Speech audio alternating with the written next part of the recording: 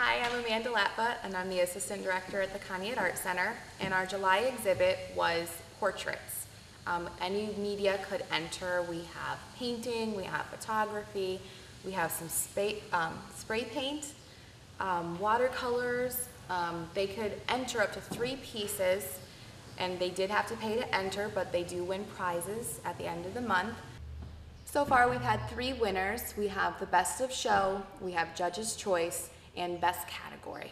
We also have People's Choice, which goes on through the month, and everyone can come in and vote for their favorite, and they also get a prize at the end.